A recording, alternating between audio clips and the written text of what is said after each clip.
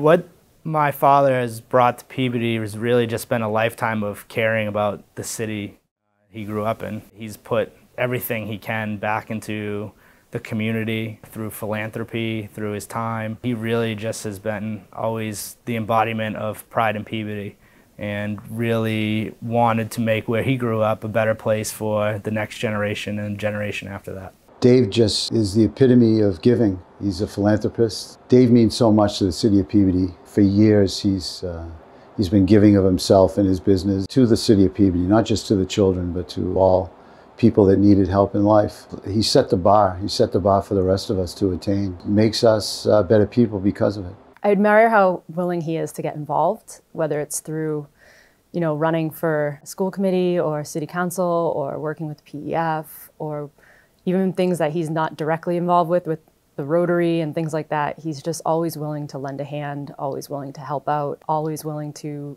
make things better for other people.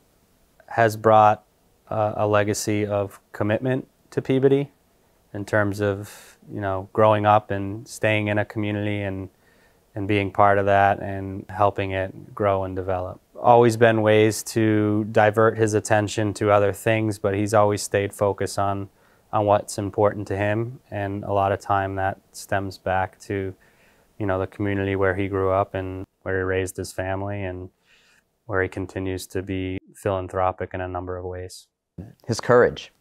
He's done a lot of things that have required a lot of courage over the course of his life. To building a business when he didn't really have much of a business to build, into what Greybuck has become now, and having, vision for the Peabody Education Foundation and vision as a community member to reach for the sky and to accomplish something that probably his detractors and anybody's detractors would say, hey, this can't be done. He's the person who always had the courage to say, this can be done. I might not know all the answers, but I'm going to try my best and do it anyway.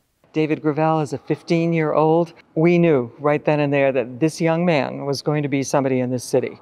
He was either going to be somebody well-known in the political community or he was going to be well-known in the business community. And it turns out he's both, okay, in so many different ways. He was someone you could depend on. We had a student trip to the Bahamas, and this shows you what kind of young man he was at that point.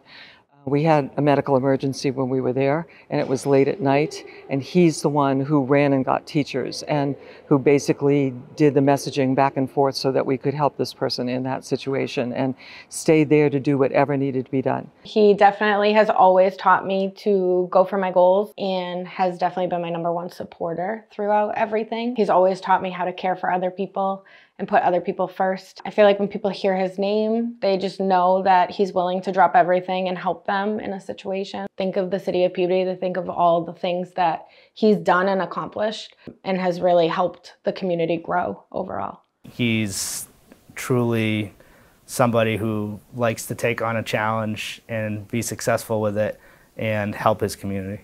Undying commitment to his community and making it a better place, especially for those who don't have anything. He's had a passion for that his entire life. Improving the lives of everybody in the city selflessly is what his legacy is going to be around here. Devotion to a community, and not just a specific community as Peabody, but devotion to helping human beings be the best they can be, no matter what age.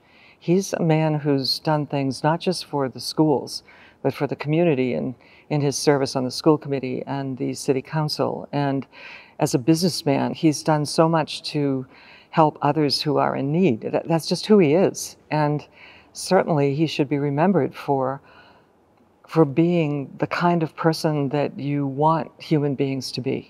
He started his career in the migrant program. I think he saw there firsthand what need really looks like, and that stuck with him. Kind of translates into everything that he's done since that time in terms of always keeping that as a focal point, that there are people out there that need his help and that he had skills to offer to provide, be time or money or both. It's just a way that he's kind of focused his energy to carry that forward. I think that will be his legacy, is that he's just the kind of guy that was always involved, the kind of guy that cared about the city deeply. I think that will be how he's remembered.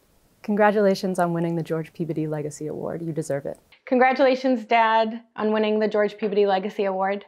David, my friend, congratulations. I'm very proud to speak on your behalf and a testimonial as to what great things you do for the city of Peabody. David, you so deserve this award. Should have received it years ago for all that you have contributed to the city.